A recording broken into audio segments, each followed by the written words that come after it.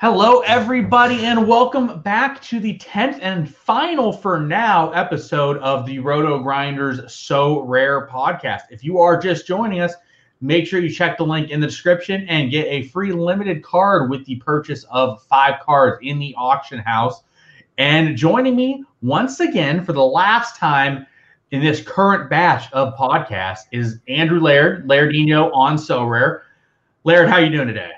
I'm good. That final for now is very both ominous and encouraging. Yeah, you got to keep the options open. As far as I'm told, this is the last one we're doing currently, but that could change literally as early as tomorrow. This all sort of came together last minute as well. So I might still do some stuff on my own individually as well. But right now, this time of the year is so busy for me, as you know. I'm just nonstop doing stuff. So popping on the So Rare Andrew's podcast like once a month is more appetizing to me than doing 2 or 3 times a week on my own. So I got to sit down and think if I want to do some stuff. But what I might do is I might take a little bit of a break from recording some podcasts, maybe hop on as a guest occasionally, and then maybe come like January, I will start doing a once or twice a week show when I have a bit more free time. That's kind of where I'm thinking on things. I'm looking forward to the January 2nd DM from you. Like, hey, can you do 4 So Rare shows a week? Yeah, I mean, it makes sense. It probably will happen. We can talk about it, as you and I just talked about before we came on. We can talk about So Rare for hours upon hours a day. If I don't have any other obligations, I generally just sit on So Rare and So Rare data and check the auction prices, check the secondary market, see what's going on. Just right now, it's I'm keeping up with stuff, but this weekend's probably gonna be a disaster in regards to just DNPs all over the place. So trying to do some research and being on top of that stuff, but man, we will wait and see on that. Yeah, there's only so much research you can do. It's funny that you've decided to choose the 2 like most far-reaching sports in terms of research when it comes to international soccer and college football. That yep. There's plenty of research to do. But I was going to say, one of the things, I think I mentioned this somewhere else, that one of the things I really like about So Rare is that it's like an incredible time killer, that if you're just like, instead of like flicking on, some sort of social media platform, you're like, oh, let me just check the auctions. Let's see what the secondary market has. Like, there's always something that you can be doing on So Rare, and it's enjoyable enough that like I like doing that stuff. So it's you can spend a ton of time doing this if you really wanted to. Yeah, exactly. Like, the issue for me is it's more of like a primary, and everything else is sort of the time suck that kills off time from So Rare. So right. That's where it becomes difficult for me. I mean, like last week I was on the computer, I would say 18 hours a day for the last 2 weeks straight. So not doing that is probably, if I can knock off any time right now to not sit on the computer, I have to do it. So, I mean, my wife likes to see me occasionally. So got to make the exception for stuff like that. So anyways, today we are going to talk about some of our best and worst purchases since being on the platform, because I think what people do is people struggle to, one, sell cards that are hot or that they have a connection with. And I think that this would be a bit of an idea of like when to sell realistically. And then also I think people struggle to know when to buy a card. It's like, if you're buying a card at the peak over and over again, that's not a good way to do things. And that's generally going to be a very poor method in the long run. You realistically want to buy players that are showing signs of good and positive attributes, but they aren't producing score-wise at that time. So I guess the person that we'll talk about first off, like, when do you think is the optimal time to sell a card? And like, what do you look for in terms of like when you're selling a card on the market? So the toughest thing that I think comes out of kind of the way that you and I play So Rare, that we generally acquire cards to make our lineups better, is when you have a guy, you've acquired a card and the guy is just, he takes off, and now all of a sudden your card is theoretically worth twice as much as it was when you bought it, but you're using it and you're like winning stuff with it. So it's like, do I really want to sell this card that has been like so valuable to my lineups? Because selling it basically means my lineup is not going to be as strong as it has been. And for the most part, I end up keeping those cards. I really don't like, selling the fundamental buy low, sell high, like completely applies to So Rare, that if you're good at evaluating players or think that, somebody might be underpriced because they went on a poor run of form. There was a Valentin Castellanos from New York City FC was in an awful run to begin the season. He was like one of the XG leaders, but he wasn't scoring, and his price was tanking because everyone was like, oh, this guy's not any good. And then, people bought at the bottom and he took off. The XG kind of corrected itself. And now he's worth twice as much. And it's like, well, do I sell now, even though I got one cheap? And, you're now selling, a U23 forward. Hopefully you're selling at the peak. But if it's not, then you're going to miss out on those scores. And so I find that there are cards that you win and you kind of can hold them until a guy takes off. And if he doesn't, maybe you have a good enough collection where he's not going to make your teams, and you can sell those. But I think like the fundamental hardest thing on SORARE is like, do I sell this guy that is now I can sell for a very good profit, but is now making my lineups weaker? And that's I think the biggest kind of conundrum that you face as a SORARE manager. Yeah, I think that the biggest issue for me is, so like people I will sell are, one, duplicates. If I end up with like a duplicate of a player and it's not someone that I will play, I generally sell. So, for example, I have 2 Pedro Gonzalez's, and I haven't sold the duplicate because I can use 2 each game week, and I think he's underpriced. Flip side, I won a second Ryan Gravenberch last week or 2 weeks ago, and I don't think that he's good enough to find his way into my lineups most of the time, so I was willing to sell his card, the duplicate of it at that time. So duplicates are number 1. Number 2 are people that I think are scoring hot that aren't necessarily going to consistently stay where they are. So, for example, we talked about previously you winning a Carlos Gil and playing a Carlos Gil, and granted, he's injured right now, but that's a card where, like, yes, he was blowing up every single week, but I think he was going to be blowing up all the time. Like, I think that would be a consistent outcome for him compared to that of some other cards where, like, I will get the card and I will look and be like, all right, this guy is on a hot streak of like 5 games. Will he maintain that hot streak? I don't know. Compared to that of someone else where I think that they could be a little bit more sustained. And then third thing is what I don't understand, and I don't understand this at all within the SORARE Discord. And you look at do you check the want to buy, want to sell, want to trade messages at all? I look at actually the trade one more than the others, more than the sell and buy. But yes, I do go in there. So I used to read them. Nowadays, I just really don't because everything in there is pretty much junk to me. But like the thing I don't understand is like player sprains his ankles and out for a month. You see like 7 people wanting to sell. You don't sell when a guy's injured. You don't sell when a guy's on his bottom because there's no point. So if you get someone like that, you just have to ride him out, wait till he comes back, then sell him. If you're selling guys at the floor, it makes no sense. Similarly, like you see a guy have like 5 straight big weeks in a row, and it's like you see 8 want to buy this players. It makes no sense. Like, why are you buying a guy at this peak that wasn't worthwhile for you to buy previously at his floor? So like for me, like, I mean, just looking at my uniques here, because they're in the front of my screen. So I traded for Ideguchi from Gamba. Oh, like 2 weeks after I got him, he got COVID. Well, I can't sell him right after he gets COVID. Not to mention, like, if I look at him, and he's a good example, this is a guy I brought in to utilize as a midfielder. So, like, you look, his statistics are terrible. Right here, statistics look awful. His L40, L15, L5 is terrible. Well, you click on his scores and you open it up to all, you see he used to crush it. Yeah. And you sort of see, like, yes, he's been bad a good chunk of this year. Well, Gamba was really bad for a good chunk of this year.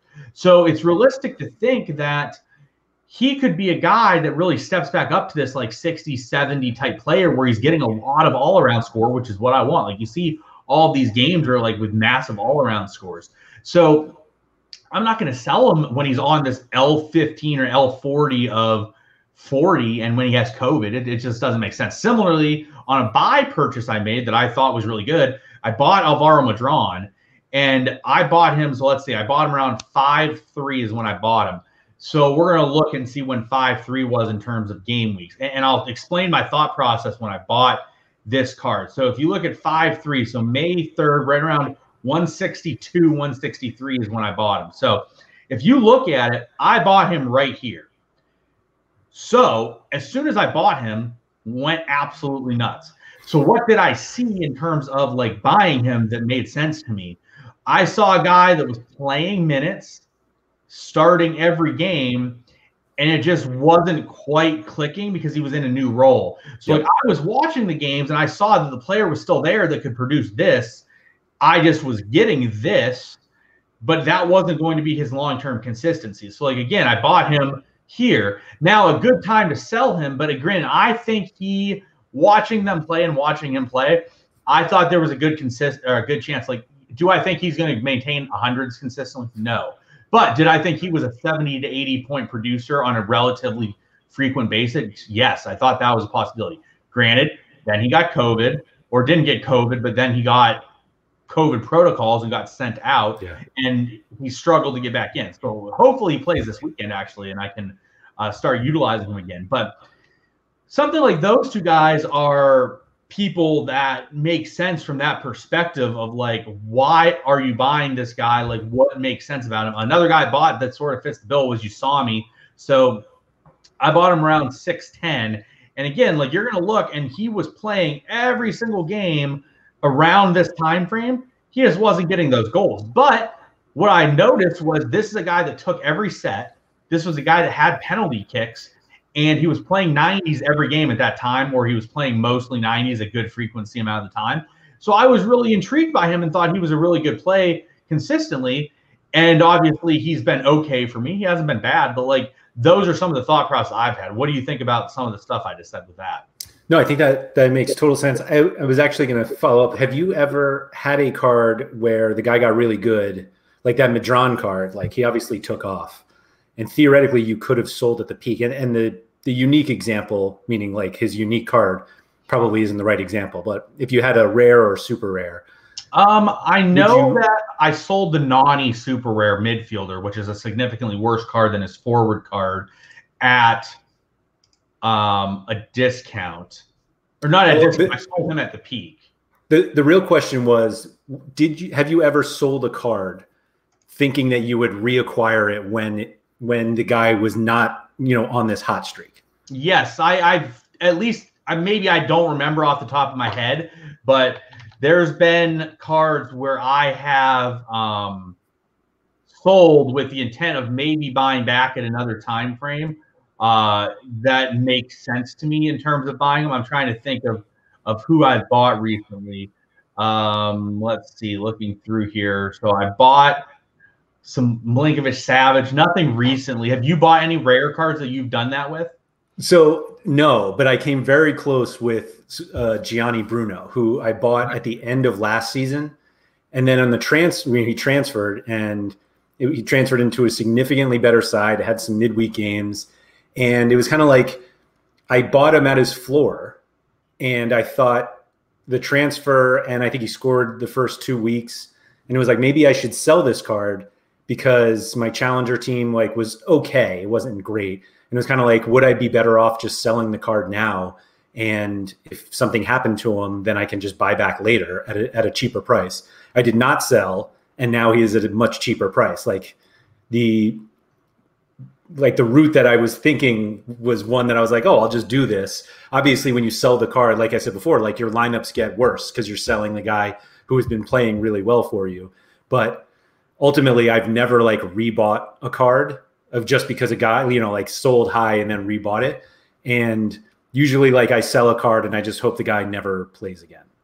Yeah, I mean, I guess it's not so much as I will sell a card and plan to rebuy it, whereas more so I buy a card and I will sell it and then buy other cards, and then eventually in the future, if that card ends up being a more viable option, I will buy the card back. So for example, I still have him as Yuma Suzuki. I actually looked when he was being rumored to Anderlecht. I was looking at buying a second one because I figured if he went to Anderlecht, it would be a really profitable move for him compared to where he is. But yeah, so I guess it's more so when I sell players right now, it is to fill in holes that I have or other ideas that I have that I want to fill in at that time. And then similarly, I then don't have to buy that player back. But if the player ends up being good again to where it's okay, his price point is not where it should be, I'm going to buy a different card. I might buy him back type of thing. So I guess that sort of answers that question without fully answering it, I guess. Well, I have this issue where like my goal now is to make my lineups better. And if I'm buying a guy who is struggling now because I think he'll be better later, that technically doesn't help my lineups now. Like I don't like try to speculate on that side much. Maybe I should do some more of that, but that's kind of how I got to the point where I did. Like we talk about this like Rusnak super rare that I bought a while ago. Like I bought him when he was playing horrifically, but I was like, no, this guy's good. It was my first super rare. So it was like I spent more on that card than I had. And I think any other card up until that point. And it was kind of like, I think at that point I was still in my like lineup building stage. Whereas now I feel like I have my lineups pretty well set. And now I'm just trying to improve them. And so selling guys that are playing really well and buying guys who are not playing well runs counter to me trying to improve my teams. Yeah, no, and I agree with that too. It's difficult to really sell someone when they're really churning because it's difficult. So I guess we'll move into, I think, something that people will enjoy because like we all make big mistakes and we also make really good purchases. So I'm going to pull up your gallery here first. And what is probably your number one best purchase? Then what is your number one most underrated good purchase? I think just from a usage perspective, it's that Rusnak super rare that I bought. Like from a value standpoint, like I got João Felix and Alphonso Davies cheap, and it's only because I was kind of early on the platform. I think I bought them in January, February. I mean, they're like my two most valuable cards according to that page. But Rusnak like just put me in another tier. Like I basically moved lineup, into Division 3. And I've kind of had more success that way. But like Rusnak particularly had like took off after I got him. And so that obviously helped. Like not only did the use of the super rare allow me to get more competitive, but he also turned around. So that was like by far one of my better purchases. Yeah. And so you paid what, 0.18 for it? 0.185, I think. Yeah. Yeah. So 0.185. And you just see what he's brought in terms of results. Like you're talking like 2-ish ether from this one card already. Like now, so I always, when people are like, I generated like 2 ether with that card, so it's worth 2 ether. And that's not really how it should work. It should be like, I generated 2 ether. He was attributed for 20% of all of those cards. So it's now granted, like as you see, every single one of those games week, except for this one, he attributed for more than that 20% that he sure. For. So like his 2 ether, probably he generated, let's say, a half an ether worth of that reward. So, I mean, again, that return is fantastic. Poor Bryce. I know, poor Bryce. Yeah, it's very good. Too is like I remember he asked me, he's like, "What is the value of this card right now? Like, what's a fair offer?" And I told him, I'm like, probably like 0.175 to 0.2, somewhere in there. And then you guys did the deal, and then Rusnak. And the issue is he has no. His midfielders are his midfield is okay, but like overall, there's some issues with his team that this card could really help. And that's why, like, I don't recommend ever selling anyone at the bottom. Rusnak's one of those guys. Like when we talked about Rusnak plays all the minutes. You bought him probably in this area here. Yeah, I bought him, let's see, June 7th, which June 7th is right around here, which is right around 170. So you bought him like right here-ish. Right, like literally the start of the green green sword. But again, you were able, this goes to what we were just talking about with Madron. You look, he played 90, 90, 90, 90, 89. And this is a guy that if you look back. I was going to say, there you go. If you look at that chart, yeah. He produced, so like he was only playing, he was getting 90 minutes every game. He just wasn't quite getting his decisives. This graph and this graph are not much different. It's just at this point, he was on a cold streak. So like, I hate selling cards that are on the floor. I just don't do it. It's not something that I find to be worthwhile. I find it very, like, you just ride a guy. Like if you bought a guy, there's a reason you bought a guy. Like, I'm not saying like you ride him to the floor and like crash with him. But if there's nothing different than he's just not quite getting the decisives at that time, there's no reason to be shipping him out for nothing. So what is your like under the radar good buy that you made? So I'm gonna put this into some sort of perspective, because I think this is a combination of one of my better sales and one of my worst buys back to back. So when I started early on SORARE, I was essentially avoiding buying goalies because they're so expensive. I mean, it's like that's a problem that a lot of people who are new have, because it's just not yourself a lot of money not buying a U23 goalie, which you and I talked about a lot when I came out. Absolutely. And I think it's just, you just have to suck it up and do it, which really, you don't feel great about it. So I basically, when I finally decided to dive in, I dove in on MLS and I bought a goalie. I bought 3 goalies that were just like old MLS guys who I knew would start. And so one of them was Brad Guzan, who you will not find on my page from anymore. But I bought Brad Guzan for close to nothing. Let's see, 0.098 I paid for this rare Brad Guzan. And so this was early February. And then obviously people gear up for the start of the MLS season. And I sold him for 0.58, which was great. That's a nice profit. The only reason I sold that card is because I had an offer at 0.58 and there was another one on the market for 0.52. And I think mine was maybe had more XP or whatever it was. So I was like, if I have this offer, I could easily just buy back. I'm selling for 0.58. I can get another one for 0.52. I bought the first one at 0.098. So I'm like, this is great. But really buying Brad Guzan at 0.52 when I had 2 other MLS goalies was a horrific decision, like horrific. And like the way that I was playing, I wasn't playing D3.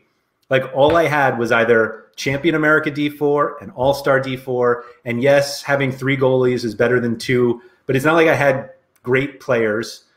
I just needed guys who started. So I had Guzan, Tim Melia, and Clement Jop. Jop has since left MLS, and I sold Melia also. But like buying back in right away, even at less than what I just sold this card for, like I definitely should have just used that money to buy almost anything else, including a Rusnak super rare at that point.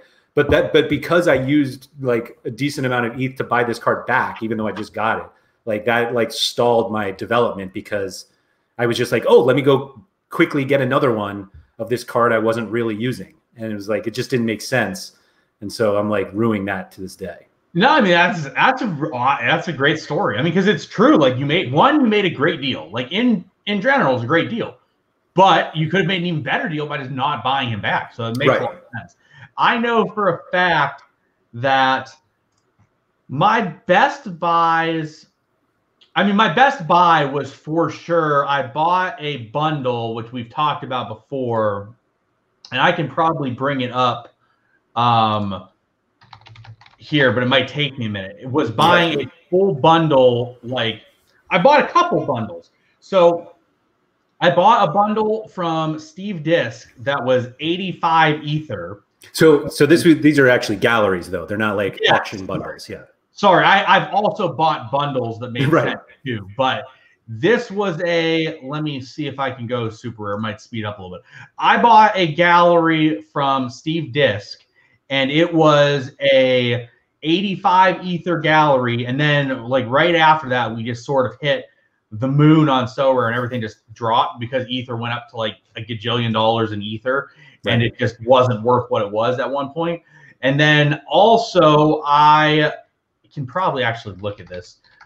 If I just sort it out a little bit better here, I might be able to find the other gallery. So I bought a gallery from SORARE, and I paid, it was right before the boom, and this was my best buy for sure. So I got some Bongondas from Steve Disk. It was this part of this deal around here, and I made a couple deals like this. So I bought his gallery at the time for 2.2, or I paid 9 Ether for the gallery that was probably worth like 11.5. But by the end of the next week, it was worth like 48.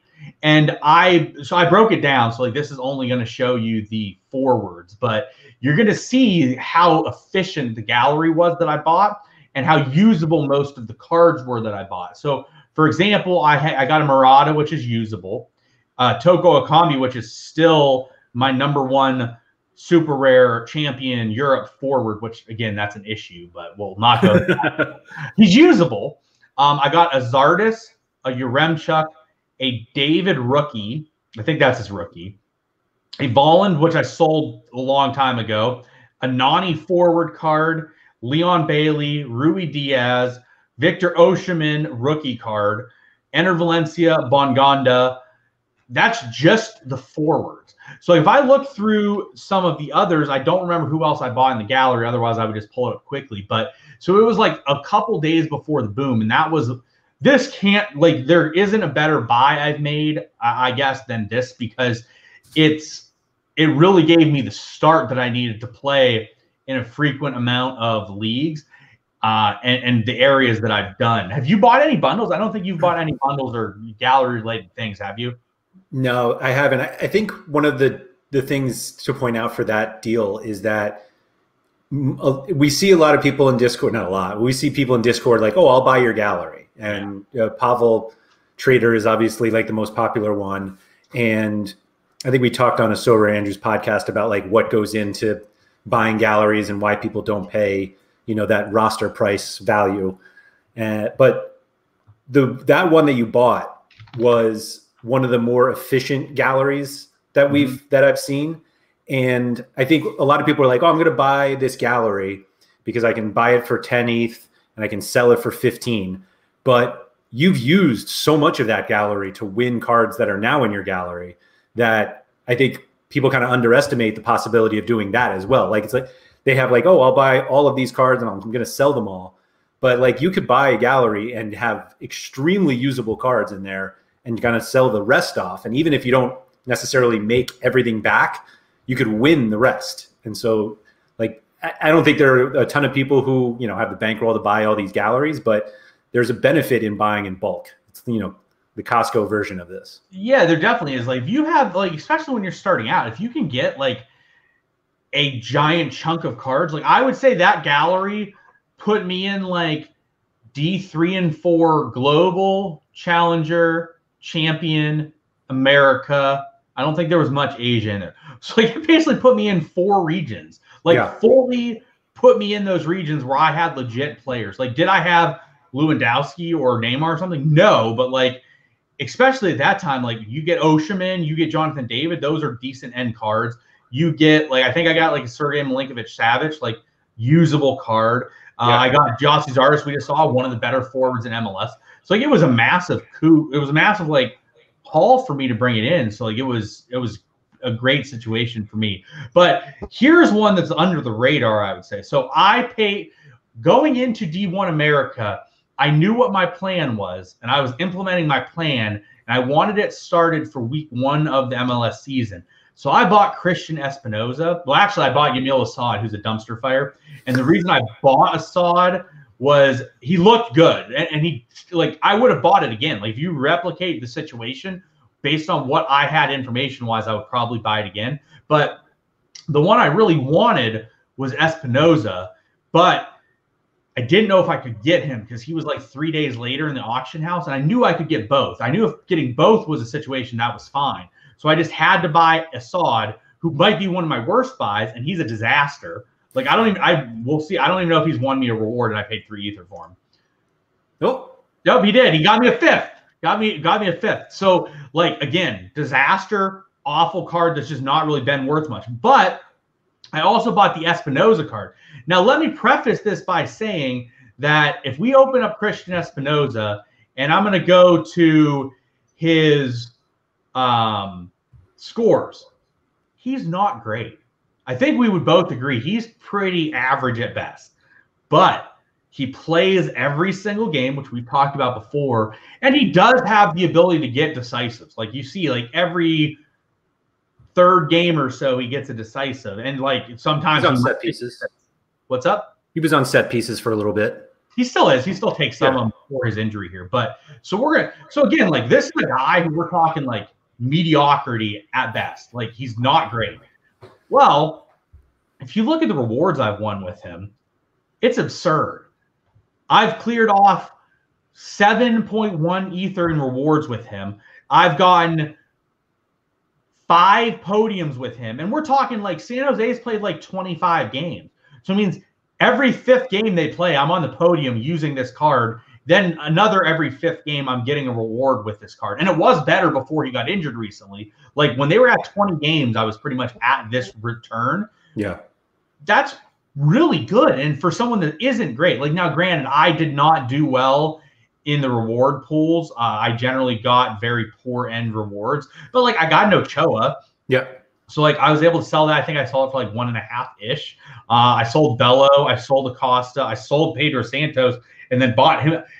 This wasn't intended, but I sold Santos for, at the time I think it came out, I sold it for like 0.8, and then I bought a Santos for like 0.2 a month later than that because he just hadn't been doing much, and then he's been really good since. So like I probably sold half of these cards and have been able to, like I sold Hani Mukhtar. I probably sold a good chunk of these cards. But so again, like this is a card that just under the radar has really churned for me really well that you wouldn't assume. Similarly, like we talked about Carlos Gil. Before the season started, I thought Gil was the best player in the MLS. I thought he was the best despite obviously Vela and all those other options. And no one respected him before this season because of like he's typically injured, but he hits an age range that I really like. He hits the ability. He hit the too good for MLS scale level. So I bought Gil before the season started, and we're going to look at this, and you're going to see this card just racked up rewards for me. And I think I paid like 0.9 for him at the time. And at his peak, he was probably selling for like 3-ish. So like this is a card that probably like 3.5x value while I was winning all of these rewards as well. So I think that like stuff like this is very under the radar. And like I have a lot of rares that have been very productive for me as well. I know we've talked about Yuya Oki and Koki Machida, how like they're like the alpha U23 duo. They're like the Asian version of Malaysia and Bees Low, except for probably a bit better. So they've been guys that have really churned for me. Granted, like I've had the rare cards of them, and they were really churning for me in like D3 and D4. So like the rewards may not be as good because D3 and D4, but like this is D3 and D4 only, and I have like 5 top 10 finishes. That's pretty good for rare cards getting that many top end finishes. So, so who are some of your worst buys now? I'm gonna piggyback on this hidden gem one though for a quick second. Okay. So I bought one of the first. So I think that Rusnak Super Rare was the first one I bought. I believe the second one was this guy. He's a center back from Minnesota United, Bakai Dabasi, and I bought his Super Rare. And this was another one where like I was hesitant. Not I was hesitant to buy, but it was like I liked him as a player, but I thought he would be more helpful just as a card. And it was like I didn't want to spend like a ton on super rares, but it was like in order to be really competitive in D3, I felt like I needed a second super rare. So I got this card, and like the number of rewards with him hasn't been that great, but like every single one of these cards has been extremely valuable. Like obviously Vela, I've barely been able to use because he's been hurt, but like that Shabilko card I think was in the one that I won Global All-Star D4 with. And then I think I sold Savarino and Guilherme for half an ETH together. And it's like, this guy's, not that he's like a nobody, but he's just like a guy who like churns out scores. And to have that as a super rare D3, like I didn't pay that much for it. And it was just one that's been like incredibly valuable, like to my gallery in terms of my SO5 lineups. Like I paid 0.182 for him and 0.185 for Rusnak. And, you know, those guys have contributed to me winning, Carlos Vela and Carlos Hill. Like that's kind of what you want when you buy cards like this. Like you want to be able to use them in lineups to allow you to win like better cards. Exactly. And that's the whole crucial key to all of this, is that you are trying to win good cards so that you can use good cards and win better cards, then use those better cards to win even better cards. So right. a whole moving up progress here. So now let's talk about your worst purchases on the platform. I know where you're going to go for one, so we'll just move right on down to them. Who? Oh. Oh, what a good person to buy it from, though. I personally think this was one of your best deals on the platform. So right, also here, let's talk about this real quick. You paid about as much for him as you did for Rusnak Super Rare. Yeah, absolutely. And know you. And I think, let me see. I was trying to pull out. Have I won anything with that guy? Let's see. Let me see. You have won a lot of rewards with him, actually. You won 2 cards and you won 2 thresholds. So that Joan Umari card is the first reward I've ever won on SORARE. Was it really? I don't own him anymore. In fact, that other one, Hussein Balich, I don't own either. But let's see. So I got 154. When did I get this card? Because I'd like you to pull up the... You bought it like April 1st. So let's see. Yeah, April 1. So April 1 is... This is going to be so ugly. I know it's bad because we've talked about it before. So you bought him April 1, which was like 153. So you bought him right here. I think you played him that. Yeah, you played him before this. You bought him in between this game and this game. Mm-hmm. I think the first game he had an arrow that led to a goal, and then he got a red card. So obviously he was suspended for the next game. That green dot right up there was before they changed the game weeks. So that was actually excluded from a game week, if I remember correctly. So I actually never even got that score. And then he got a red card in a cup match. And then, as you can see, played once again when he got another red card. And then he stopped playing, and now he's out on loan. Yeah, but he's been good on loan. He's been great on loan. Yes. So, yeah, no, like I knew he was going to talk about this card. He bought this for me. And at the time, like as you saw, he was killing it. He was doing really well. But I just didn't need him at that time. So the reason I bought him, though, is because I had 2 other guys from, like I had 2 of his teammates. So I was like, I should get, he's a center back. You can see his scores were very consistent. He had some high scores as well. And it was like, it just made total sense. And the guy just turned into an absolute dumpster fire as soon as I bought him. Yep, exactly. So, all right, why don't you give me your worst buy that I'm not thinking of right now? So I don't even know. Well, no, I know this is definitely the worst buy, and it's actually somebody who's very close to your heart.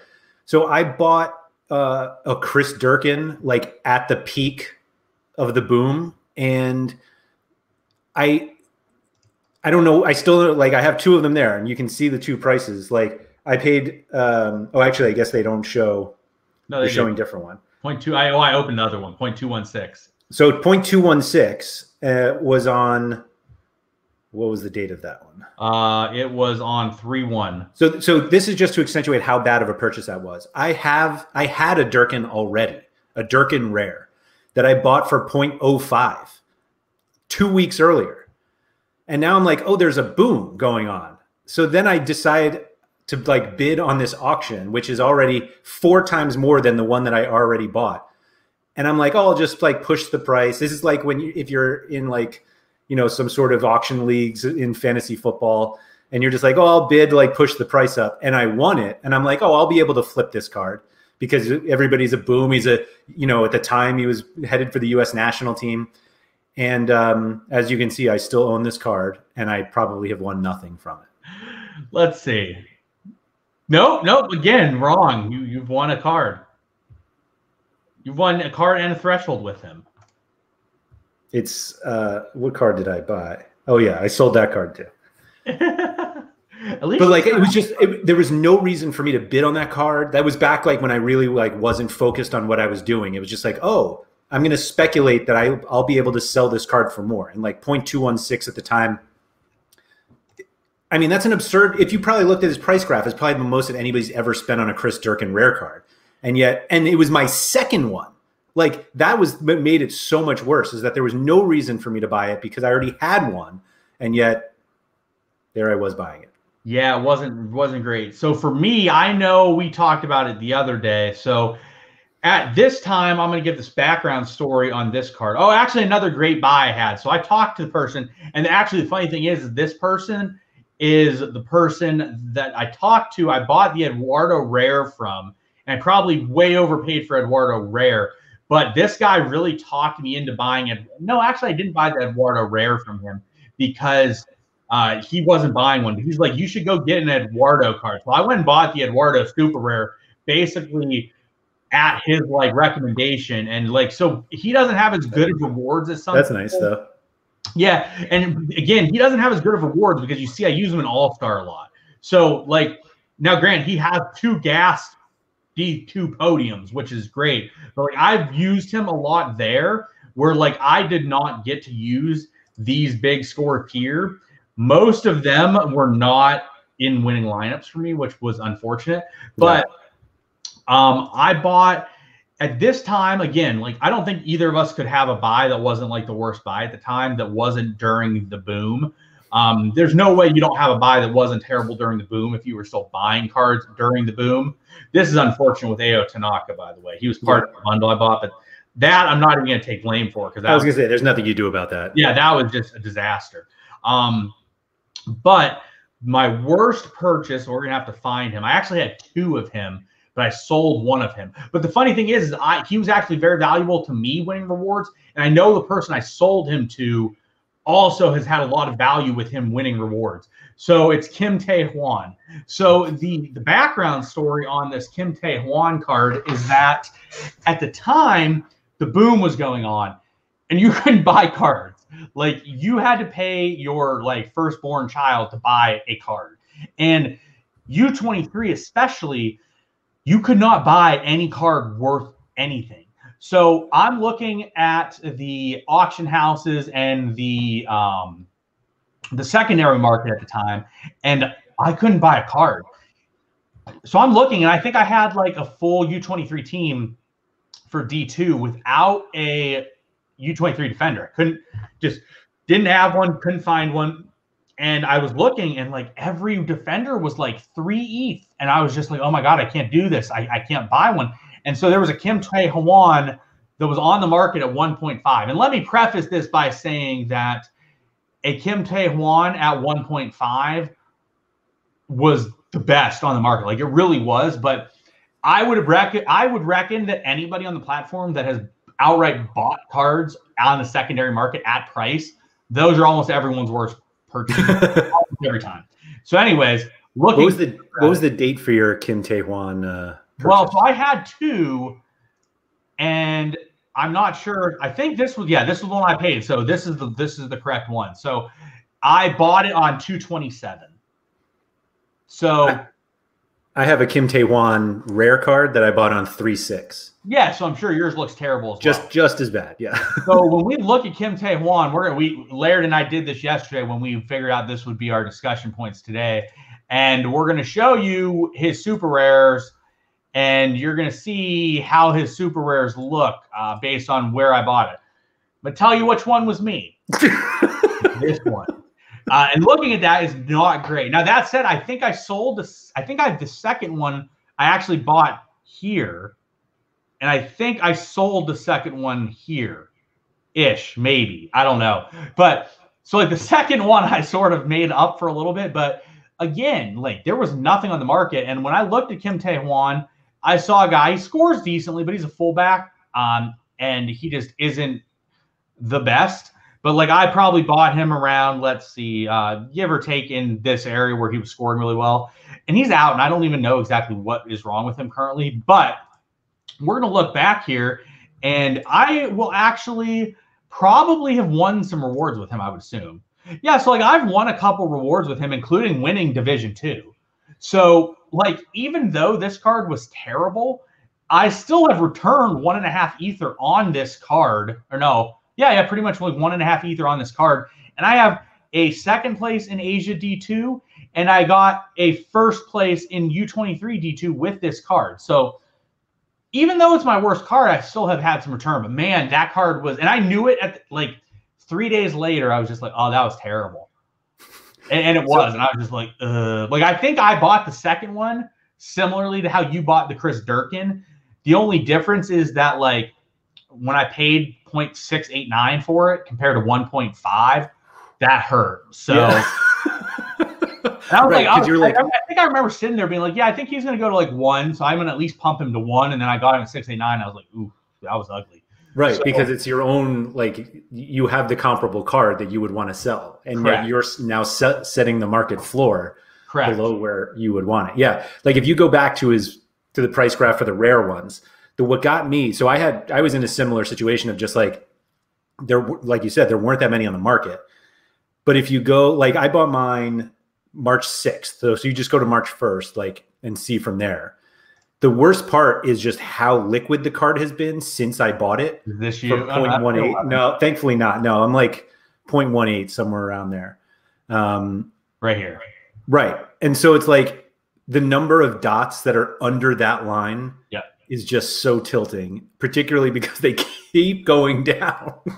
But like I'm one of these people, like there's no reason for me to sell this card now because I'm taking such a tremendous loss.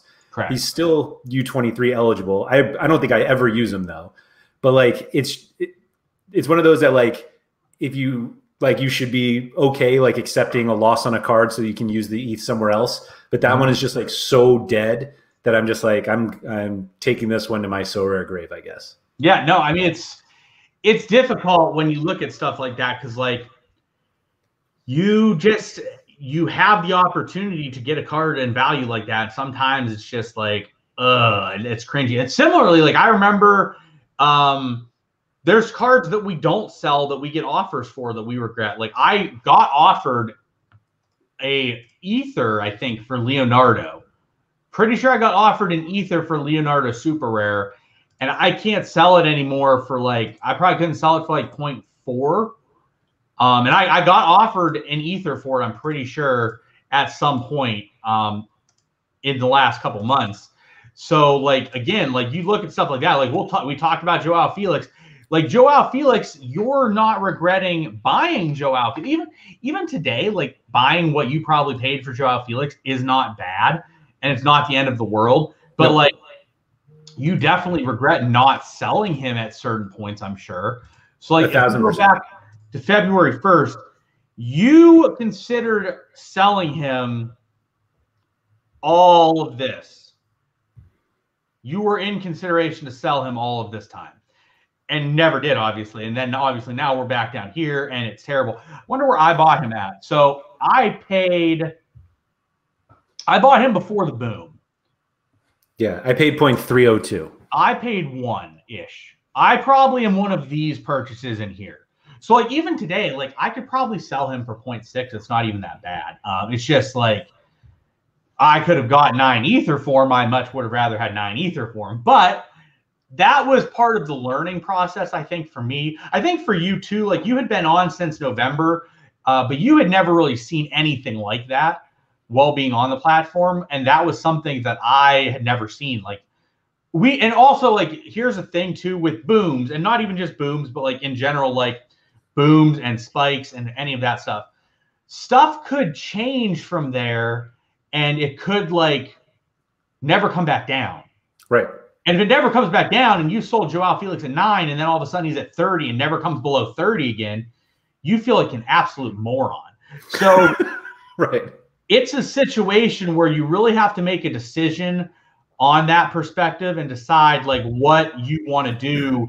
Because like sometimes you can have a card and just sort of sit on him and it's not a big deal. And like Joao Felix was that for you? Like, were you using him? No.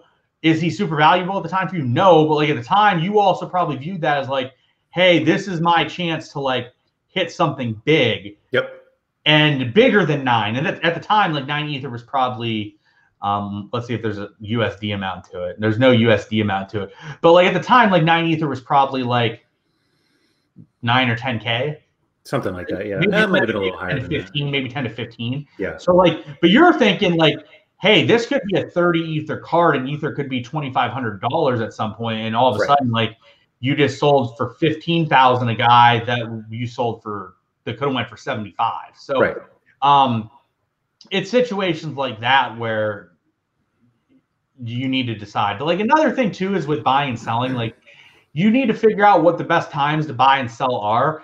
You don't want to sell a guy on his peak, or you want to sell a guy on his peak. You can never sell the guys on their floor. Like, not to say you can't sell guys on their floor if they're older. If you have a guy that's like 31 and he's just sort of like not being great, you can sell him. But like, I have Ferran Torres. I'm not going to sell Ferran Torres when he's totally in the dumps because he's a young player that plays for Manchester City that, like, if he gets in the squad and plays every game, this is a guy that's going to absolutely eat.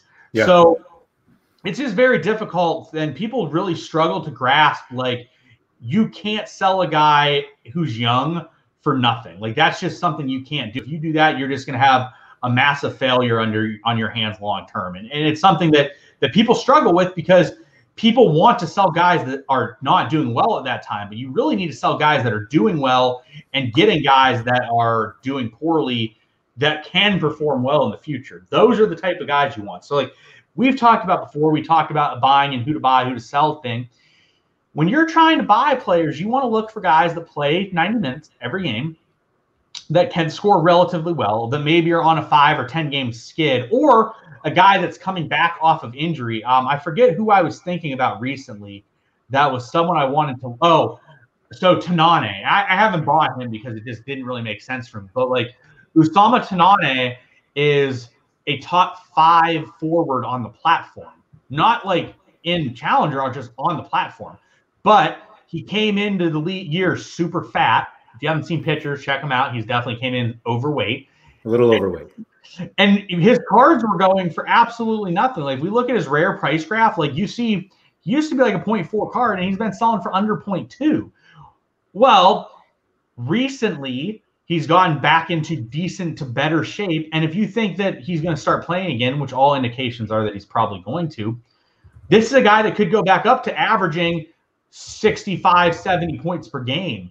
That's a really valuable player that you can get. So I think a player like that is something that people need to consider. Like, those are the type of guys you want. Now, on the flip side of that, you don't go sell Tanane right now at 0.2 ETH. That doesn't make sense because this is a guy that has massive upside, that could hit upside that you've seen before.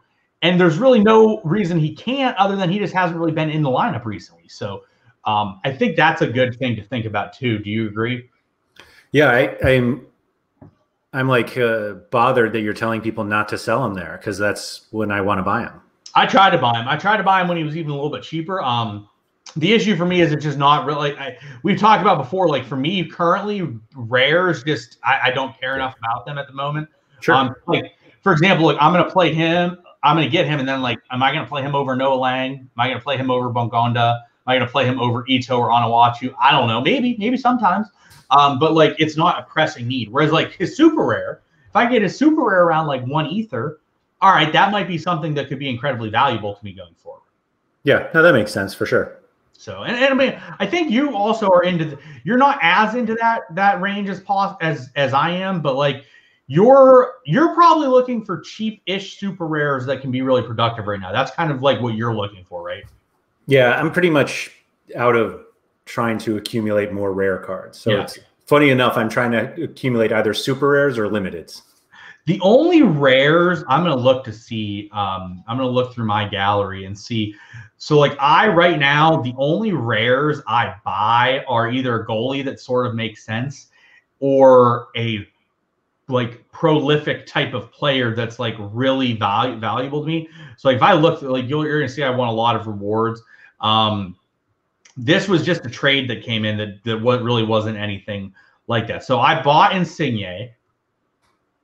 Yeah, you're interested. I bought Cecina, which of course, as soon as I hate him. He literally just killed my brains in for like the entire year. And then since then, he's just been terrible. I bought Dean Huiberts, which I think we talked about on one of the shows. I bought him for a special weekly, which I ended up getting a podium on, which paid for it. So like that doesn't really count. I bought Frank Kessie. I bought Chalangaloo. I bought Mike Mignon. I bought Carlos Cuesta, which goes with a stack for me in D3 or D2. I bought Memphis Depay. And we'll go through one more page and then we'll go to yours. I bought Noah Lang. I bought Lautaro Martinez. I bought Takamine, but that was for a weekly special, I believe. And it was like one where I had a really good chance. I bought Tsunomoto for a stack reasons. And then I bought Tony Cruz, Handanovic for stack reasons, Jung Sung Rong for stack reasons, Zayla because he was cheap, and I think he's good. Me too. So, like, in the last 2 months, every player that I've effectively brought in were guys that I brought in for a specific reason or are prolific players. So let's look at you, see sort of like what you've done as well. And like that's what, like, rares right now, it really needs to be the special rare, I guess, for me to bring in. So, like, for you, like, what rares have you been bringing in? I was going to say, I really can't even remember the last rare that I bought. I guess I could have done this on my gallery too. It would have saved time. So let's see. Yutaka Yoshida. No, that was a trade. Yeah, that was a. Okay, Bijlow. Bijlow, that's exactly who it was. Yeah. Yep. So Bijlow, you brought in Bijlow, similar, like, stack reasons. Yeah. Tyler Miller, stack reasons. Yep. Tolkien, I assume U23. I bought that. That was, but when was that? I mean, that's got to be like. Well, it looks like you bought a few U23 MLS players 2 months ago. 2 months ago, yeah. And a Dawn, stack reasons, and just having a good goalie. So I think that a lot of things that people need to understand is, like, everybody's in a different stage with their gallery. For Laird right now, he's looking for a few months ago, he was looking for decent to good rares. Like, he bought, like, Szymanski, Emmanuel Reynoso, Mensa. You won that as a reward. Rui Diaz, was that a reward, or did you buy that? Nope, I bought that. So a couple months ago, he was buying rares that were really beneficial to him. Now he's looking for, like, cheaper super rares that can really produce okay. My current stage is I'm looking for elite level super rares that can take me to the next level, or uniques that really help me out, and that's really what I'm looking for. So, all right, I think that's going to wrap it up for us today. Is there anything else you want to add here before we wrap up? No, there's this whole series has been great. Obviously, the 3 that I've been on have been excellent, but yeah, no, all the guests that you've had have been really great, and I think hopefully you can keep these going at some point. You mean all the guests except for the first guest, right? Right. Yeah. No, I didn't even watch that one. Yeah. No. So yeah, thank you to everyone for tuning in. Thank you to all of my guests. I think I've had 5 or 6. So thank you to all of you guys for joining. I've had fun with this series. I think it's been really informative. I hope that you guys out there have enjoyed it and found it helpful for your own SORARE journey as well. Because, like we just talked about, like, everybody's on a different path. And everyone at every time is doing different things with their gallery, whether it be focusing on MLS instead of Europe, or focusing on U23 instead of older players, or D2 to D3 progression, D3 to D2, D4 to D3, D5 to D4. So, like, everyone's on different journeys, but I think a lot of things we've talked about you can carry over from each one. So for the last time as of now, we're going to call it for today. Good luck to everyone this weekend and going forward. For Andrew, I am Sean. We will see you guys later.